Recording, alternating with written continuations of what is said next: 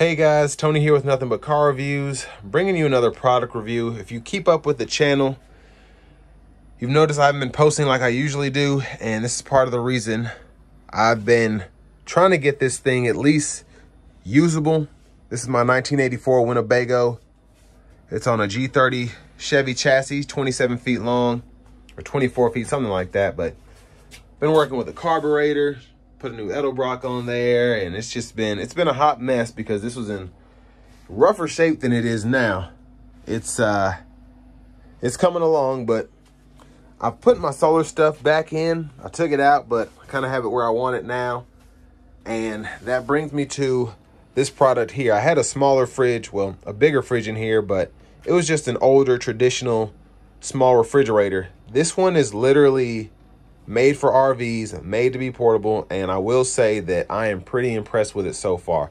This is Bouge RV's portable car refrigerator. So a lot of people with Jeeps, or if they just kind of take their Subaru out, this is what they use this for. But me particularly, once I kind of get some furniture in here, tables or whatnot, you can see it's on this old table here, but I plan on putting a table right there. I might even just set it up here if it'll fit, but I'm going to have my portable refrigerator over here so I can get to that.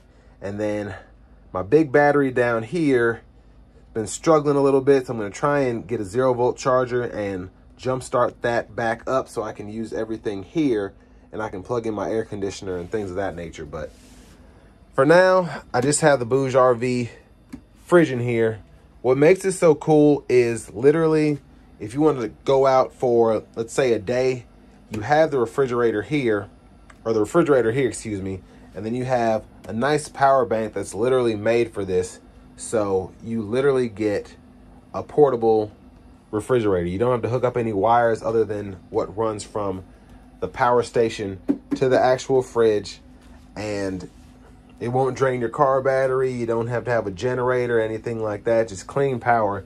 So I actually charged this last night up. I think it was like at 70%. I woke up this morning to 100, so I'm sure it was charged up quite a bit before I woke up this morning, but it's been on here for about 10 minutes, and I kind of just started everything up from a stall, so it's going to use more wattage as it gets up to temperature here.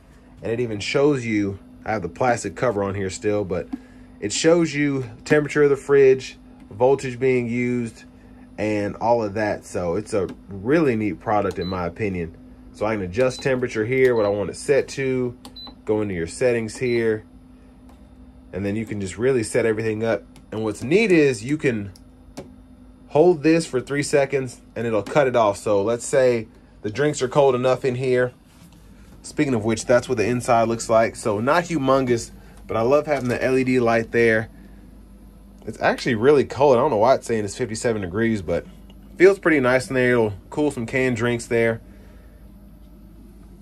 Speaking of which, I like that it shows you the preservation temperature for whatever you may need to use it for. So me, I'll probably have water mostly. So Fahrenheit's over here. That's probably what I'd have it at mostly. But what's neat about this is this actually gives you the ability to hit sub-zero temperatures. And you can see it here in the instruction manual. So you can use it as a fridge or refrigerator.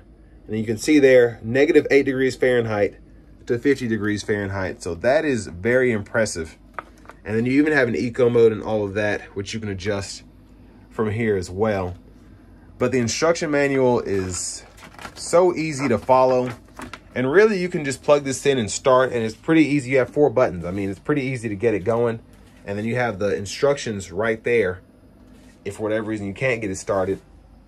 Biggest thing for me was getting this to this. So you have several cords that come with the actual refrigerator. The power station was shipped by itself because it's a battery, but as you can see here, you can go in, power the thing on or off. You have an LED light here, and you can literally just go through different settings for that. There's an input here. You can use a USB-C in and out there. You get a USB-A out there, so you can charge 2 devices at once. while you have your fridge on, and it'll show you the difference between the wattage, because this is one of those instantaneous kind of power meters here, like in your cars. In the newer ones, it'll show you, all right, when you floor it, you're getting 2 miles per gallon, but when you're coasting down a hill, you're getting 99 miles per gallon or whatever. And this is always updating, which I love. So especially as you put new devices in, let's say cut the temperature down on here, cut this off, I'll just show you that. It'll literally adjust and show you how much power is being used. So as soon as I shut that thing off, 0 watts. And then as soon as I cut it back on, you'll see that adjust here as it starts pulling power. So just a super impressive product, in my opinion. The space in here, if you want to put your, especially for a picnic or a day out, you have your meat on one side with your cheese. Let's say, I don't know, spinach, if you want to put that on there, small thing of mustard. And then you can have a couple waters, a couple Cokes, maybe even a couple beers on that side there. Have you a nice day out. Now, I was actually going to do an unboxing. As you can see, I did unbox it, but there was so much here. This is my first time using a product like this that is meant to be portable. So I tried to do an unboxing video and I just got overwhelmed, especially in this smaller space where I still have a lot of stuff that needs to be put up and moved around, where I'm still working on the engine and whatnot. That's why the whole front of the back is taken up. But you get so much here. You even get an energy guide, which is nice. You wouldn't expect that on a portable fridge, but you get that. And then you can register for the 24-month warranty. And then again, the user manual here. So all that comes in there. The battery bank is shipped separately. So that's something I didn't necessarily have a menu for or an instruction manual for, but pretty easy to use. Everything makes sense. And I really love this because it's not overly heavy. It's a big boy, but it is portable. It's easy to kind of lug this around. And then you can see, just to show you as an example, if I want to take a power cord, plug it in here. Pretty easy to just plug that into the USB-A port. Got to scoot this over a little bit. That's the only other thing is this likes to get loose in this housing here. So you want to make sure that you keep that where it's supposed to be and keep it steady. But it's back on now, where it detected that it had been shut off because it lost connection to the actual output. Big thanks to Bouge RV for reaching out and giving me the opportunity to review this product here. Definitely plan on keeping this for years to come. This is probably my favorite thing about the whole setup here, but the fridge is awesome.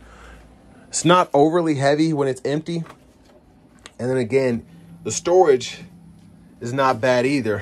One of my favorite things is you can actually slide this out if you don't want to use a divider, and you really get a almost like an igloo or a, you know, a portable tailgating cooler effect there.